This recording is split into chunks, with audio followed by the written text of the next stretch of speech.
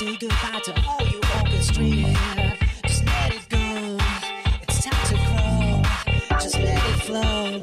And you know you're gonna have to take it on faith. Hi everyone, welcome back to Blueprint DIY. Angelina here again, and today I wanted to bring you guys a follow-up from last week and show you how to take a regular business style A-line dress and turn it into a crop top and a skirt. First, we're going to try the dress on. I'm not replacing the zipper for this tutorial, so it's best for the dress to be a little too big for you, similar to the way the snakeskin dress fit on me. Now place a pin in front where you want to cut. Then pull the zipper down and back to the place where you want to cut. Now see if you can take the dress off without moving the zipper. If you can pull the dress over your hips and thighs, then this tutorial is for you. Now let's cut. Make a small slit on the side seam and cut one side of the dress at a time.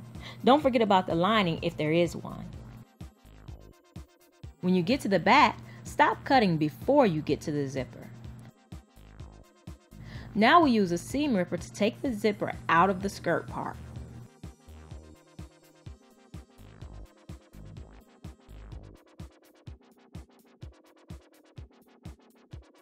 Now we can hem the crop top.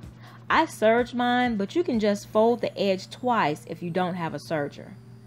After hemming the bottom of the crop top and inner lining separately, you can cut off the excess zipper, leaving about a ½ inch on the end. Now fold the zipper end to the inside and sew it down. Using a zipper foot makes this a little bit easier.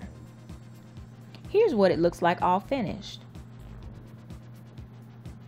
Now onto the skirt. For my waistband, I'll be using a t-shirt. Cut your waistband double the width that you want it to be across the front, and then cut one side.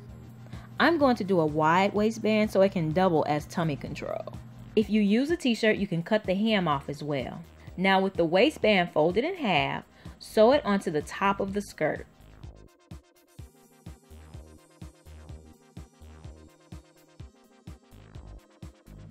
I'm going to then sew the seam down to one side to make sure it lays flat when I wear it.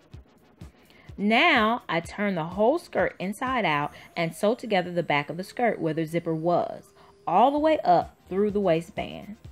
The lining was being tricky, but this is, after all, the quick method. Nobody's going to see the inside because I'm doing it for myself.